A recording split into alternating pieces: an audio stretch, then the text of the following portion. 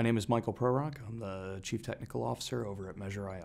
So I'm in charge of all technical and strategic decisions for Measure.io. We are building the single largest in-ground sensor network for analysis of environmental data, in particular as it impacts agriculture, golf courses, parks, wastewater runoff, etc. We help non-technical customers, whether that's a golf course superintendent or a farmer, understand the data points in real time that matter to them, whether this is a ground temperature issue, a soil moisture, or over-irrigation issue, understand when they need to be applying pesticide or fertilizer. To focus on pulling out that data that matters for decision making, whether this is to make better decisions around water or other natural resources, or to go ahead and make better decisions around utilization of labor. The associative model in Qlik really exposes the unique relationships within data that may not otherwise be apparent.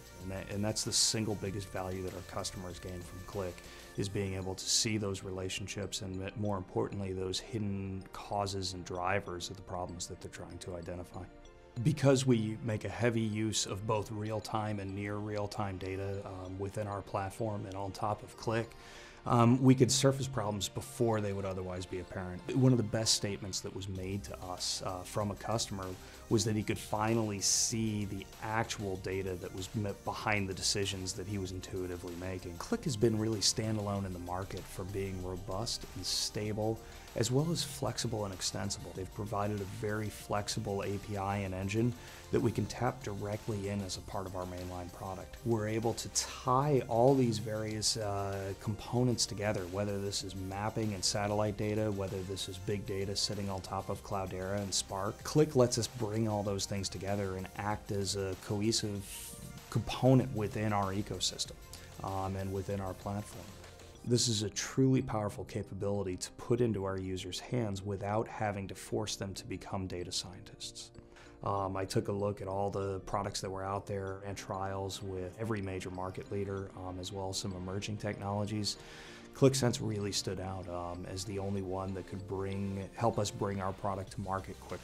At Measure.io, we've taken a very cloud-first approach to dealing with the infrastructure related to our data, and leverage the APIs, build them right in as part of an Angular 2 application, and really tie that stuff together just as another component.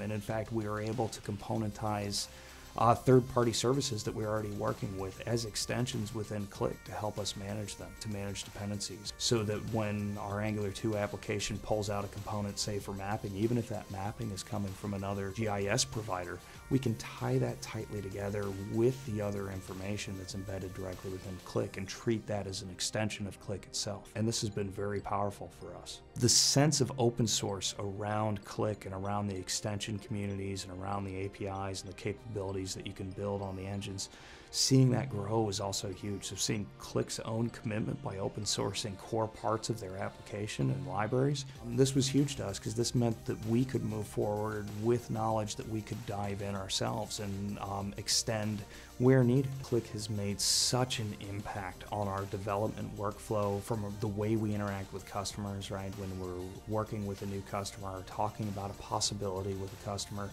we can actually sit down and look at real data in real time.